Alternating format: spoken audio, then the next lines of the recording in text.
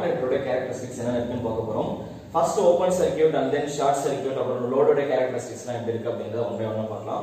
First open circuit characteristics. Alternator வந்து open circuitல இருக்கும்போது அதோட characteristics எப்படி இருக்குன்னு பார்க்கலாம். Case number 1. Actually open circuit test conduct பண்ணும்போது we are maintaining speed of the alternator as constant. Clear? So in such a case speed will be maintained as constant, right? Appo next என்ன வரும்? We saw the EMF equation. What we saw? EMF equation is 4.44 times of number of turns, flux, frequency, distribution factor, that is pitch factor into distribution factor. Clear? இப்போ நான் என்ன பண்ணப் போறேன் அப்படினா I'm going to maintain this is constant, speed is constant, sorry, this is number of turns, distribution factor, pitch factor, everything is constant, right? And we are going to maintain the value of speed as constant. Speed வந்து கான்ஸ்டன்ட்டா இருந்தது அப்படினா that is directly proportional to frequency. கரெக்ட்டா?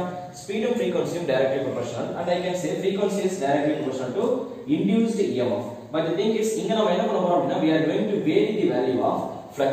அப்ப என்ன ஆகும் அப்படினா கண்டிப்பா induced EMF vary ஆகும், but we are fixing the value of frequency, right? So what is the conclusion?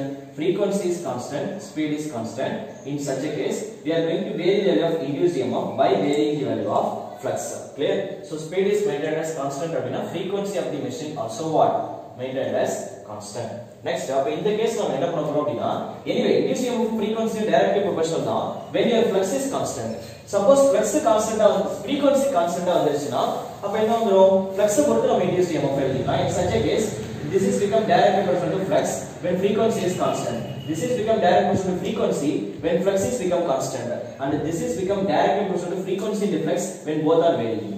Clear? Okay, let us see. Open circuit la speed constant, that is fixed.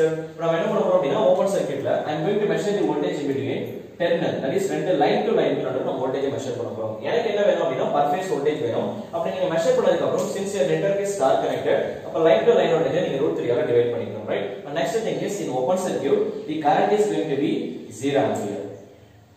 We all know that is open circuit, right? Next நம்ம என்ன பண்ணப் போறோம்னா we are going to vary the value of field current by varying the value of field voltage. அப்ப field current vary பண்ணி இந்த அம்மீட்டர்ல field current நம்ம measure பண்ணப் போறோம். அதே மாதிரி இந்த voltmeterல we are going to measure the terminal voltage by keep on varying the value of field current. இப்போ நீங்க field current increase பண்ணிட்டே போனீங்கன்னா we all know field current is directly proportional to flux. Now flux is directly proportional to induced EMF in our case. We are maintaining the value of frequency as constant, so flux is directly proportional to induced EMF. What is the conclusion? Our field current vary பண்ணிட்டே இருந்தோம் அப்படினா flux increase ஆயிட்டே இருக்கும், linearly your induced EMF also will increase. அப்ப இதோட characteristics வரைஞ்சோம் அப்படினா ideally, right, both are directly proportional. கரெக்ட்டா? அப்ப என்ன வரும்? Flux versus induced EMF will become a straight line. That is called air gap line, but this characteristics is called ideal characteristics, right? அப்போ practically என்ன sir நடக்கும் அப்படினு கேட்டிங்கனா practically என்ன நடக்கும் அப்படினா இந்த மெஷின்ல EMF வந்து இன்டியூஸ் ஆயிட்டே இருக்கும். Yes, that is correct. ஆனா எவ்வளவு வோல்டேஜ் உங்களால ஜெனரேட் பண்ண முடியும்? இப்போ இந்த வைண்டிங்கை டிசைன் பண்ணும்போது இதுல வந்து மேக்ஸिमम வந்து ஒரு வைண்டிங்லயே வந்து ஒரு 200 வோல்டேஜ் வந்து ஜெனரேட் பண்ற மாதிரி வைண்டிங் டிசைன் பண்ணிருக்கீங்க அப்படினா அந்த வோல்டேஜ் வரைக்கும் நீங்க என்ன பண்ணிக்கலாம் அப்படினா மெஷின்ல வந்து இங்க ரீடிங் எடுத்துக்கலாம். அதுக்கு மேல உங்களால வோல்டேஜ் ஜெனரேட் பண்ண முடியுமா? இந்த ரேட்டட் இந்த வைண்டிங்கோட ரேட் வோல்டேஜ் 200 அப்படினா that is fixed. அதுக்கு மேல உங்களால போக முடியாது. அப்ப நீங்க ஃப்ளக்ஸ் இன்கிரீஸ் பண்ணிட்டே இருக்கீங்கன்றதால அந்த வோல்டேஜும் இன்கிரீஸ் ஆயிட்டே போகுது. கரெக்ட்டா என்ன ஆகும் அப்படினா ரேட்டட் வோல்டேஜ் வந்ததுக்கு அப்புறம் மெஷின் will be saturated. அதுக்கு அப்புறம் நீங்க எவ்வளவுதான் ஃபீல்ட் கரண்ட் ரைஸ் பண்ணிட்டே போனாலும் இது உள்ள என்ன ஆகாது? மேக்ஸिमम வோல்டேஜ் இன்டியூஸ் ஆயிடுச்சு அப்படினா அந்த ரேட்டட் வோல்டேஜ் வந்துருச்சு அப்படினா அதுக்கு அப்புறம் என்ன ஆகும்? your curve is saturated, this rated voltage is almost fixed. Actually நாம என்ன பண்ணுவோம் அப்படினா we are going இந்த rated voltage வந்து நம்ம எது வரைக்கும் எடுத்து போறோம்? wait a second. இந்த rated voltage வந்து நம்ம எது வரைக்கும் எடுத்து போறோம் அப்படினா we are going up to 1.2 times of field voltage, right? So that is approximate. practically நம்ம கொண்டு வரும்போது field ஓட rated voltage பார்த்துட்டு ஓகே அதுல இருந்து நம்ம வந்து என்ன பண்ணிக்கலாம் அப்படினா 1.2 times வந்து நம்ம கர்வ் கொண்டு போயிட்டு அதுக்கு அப்புறம் we are drawing this characteristics. Clear? So this line is called fully saturated line. This is called ideal characteristics. So this is all about open circuit characteristics. Remember one more thing, reading எடுத்ததுக்கு அப்புறமா இந்த line voltage நீங்க என்ன பண்ணனும் அப்படினா this is the rated voltage.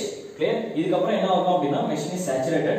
இந்த point வந்து நம்ம என்ன சொல்றோம் அப்படினா that is called knee point. Clear? அதுக்கு அப்புறம் மெஷின் என்ன ஆயிடும்? சேச்சுரேட் ஆயிடும். So the corresponding field current க்கு என்ன வோல்டேஜ் கிடைக்குதோ that is called rated voltage of the machine. So this is all about open circuit characteristics of the synchronous machine. இதுல வேற ஏதாச்சும் டவுட்ஸ் இருந்தா you can ask in the comment section. So thanks for watching our videos. Thank you all.